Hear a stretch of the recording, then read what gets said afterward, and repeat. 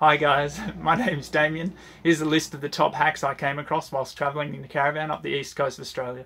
Right, this one seems pretty simple and it's going to be different in all caravans, but our hot water service 240 volt switch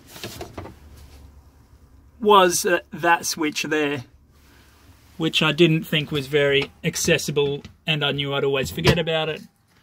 So I just got an electrician to wire up one of these plugs. It's got the on and off for the 2 GPOs and then a third switch in the middle, which is for the hot water service. Alright guys, this one's super easy, super cheap. I got 2 digital thermostats off of eBay and installed them. One's fridge, one's freezer. It's off right now. That's why they're both so warm, 20 degrees. And then installed a buzzer so that if it goes below whatever this set point is, it will beep. And also just a switch so that it's not always running.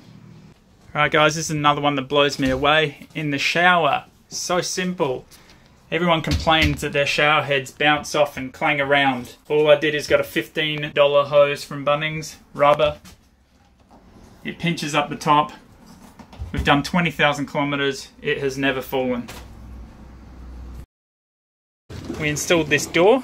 So when we put the little one to sleep, we can have the lights on in here and it's not shining in there. Keeps it a lot darker. For us, we didn't use it. She's quite good sleeping with light. For others, it might be a godsend. Another thing that I did install was this. It's a water flow meter. I am aware of how inaccurate the water tank gauges are and found that we were just running out of water at annoying times. So we installed this so we could see exactly how many litres we were using, how many we had left, so we could ration out our days. The other thing we did do is install a higher grade water pump for a bit higher pressure in the shower. This one really surprises me that it's not a more standard feature in most caravans. All I've got is a water line coming off of the cold with a tap on it, and then it's plumbed into the inlet of the water tanks. So whenever we're connected up to mains, all I have to do is turn this on. Saves you from having to disconnect your caravan's mains or get a second hose out just to fill the tank when you might be sitting there for 24 hours anyway.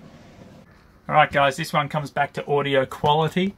This caravan came with built-in speakers in the ceiling. As it's such a small ceiling void, it's almost impossible to find some decent speakers that are going to replace that due to the height restrictions. So I went and purchased a slimline subwoofer.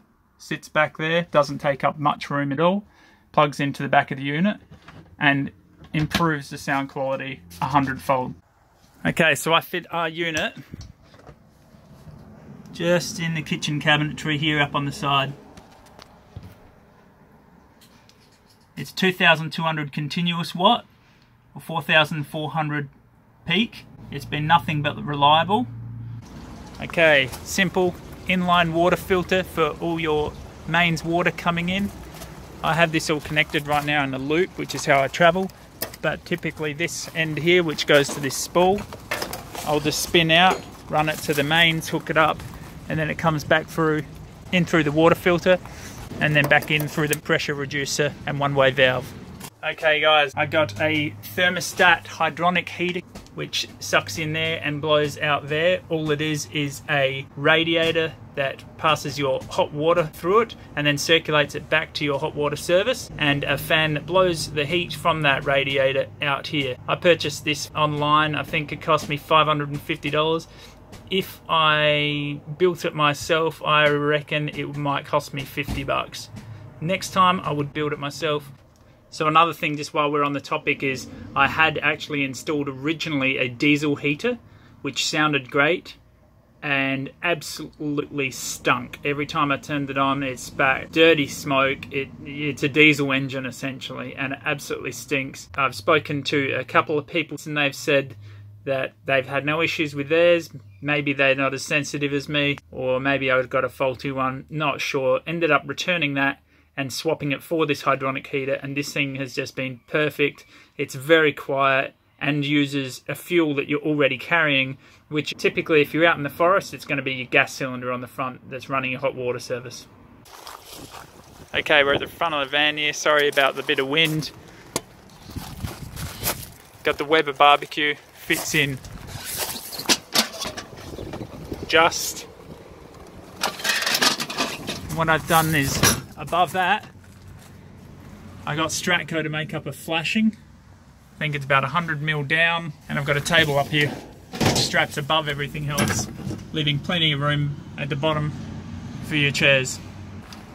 The other thing I did in here is I put power in here. It wasn't originally in here, and I put a 4-way power point because this was going to be the locker that I'd chuck anything I was charging, any batteries, drill batteries, anything like that. This one's well known, but absolutely love it, and that is a clothesline underneath your awning.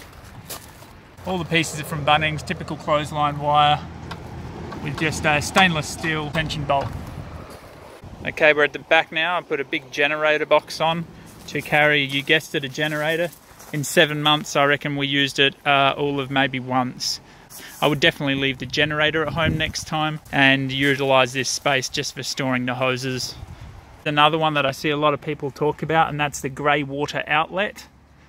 Typically they just come straight out. There's a lot of different connectors. All I did is I got a flexible sink 50mm connector, and then I've allowed that so it can either drop and sit like that, or the screw on here is in my grey water hose. When I'm finished, I just leave it up like that while I'm driving around. Another thing I did do, I went through all of these vents and actually put mosquito mesh behind them all, because we were in a very well built caravan and we're still getting mosquitoes in. I got more questions about this than anything else on our entire trip, and this was this Tough Dog electric jockey jack. It has a light on the front for night time, and simple down and up. What I would typically do when getting ready, I got this clip, simply put the clip under there to hold it, and that'll be lifting it off the van whilst I undo all the shackles and everything. Alright, I actually saw someone do this up in Queensland somewhere and thought, what a genius. For when your caravan's parked, that you can't park your car in front of it. I actually just bought a 6 metre Anderson patch lead, so you can plug the front of your caravan in the back of your car, even if your car's quite a distance away. Simple and works perfectly. Okay, our caravan came with one 120 watt solar panel, so I just connected in line 3 more to bring us to a total of 480 watts. I checked the gauge of the wire and the solar charger, no worries, it had the ability to carry the amperage put through. Okay, the other thing I installed is 2 antennas for Wi-Fi dongle. They pass straight through to here. I also have a charger, constant 12 volt USB charger for it up here. Okay guys, one of my favourite things would definitely be the power inverter.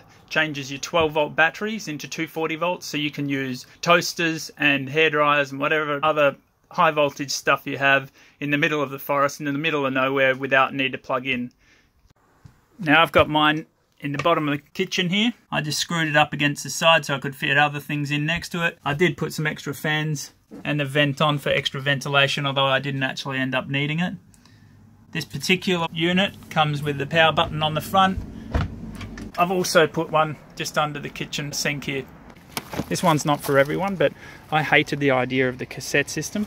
So I drilled a 100mm hole in the bottom of the cassette, bolted a flange to it, glued it, and then created another tank down here using 100mm piping with straps. They then go into a macerator unit, which then pumps out this hose back here, which I just throw over the rear bar. No need to put it away or wrap it up. For flushing it out, I have this hose mounted here, which goes straight through and into a sprinkler head, which I have in here, which will flush through the system. And the switch on and off, obviously, for the macerator. I hated the camera setup. They were always bulky and in weird places. So I actually got rid of their unit. This is my rear vision mirror. That is actually the picture from the back of the caravan. It feels natural. It's where you look, where you want it to be, not in the bottom corner of your dash, and it's not in the way. Now this one's not as specific to the caravan, but to your car. I actually put airbags in between the coils. That's a blue in there. Inflate them to 50, 60 psi, whatever you need to level the back of your car out with the extra weight on it. Okay guys, if you like this, please hit the like button and be sure to let us know your comments below. Cheers.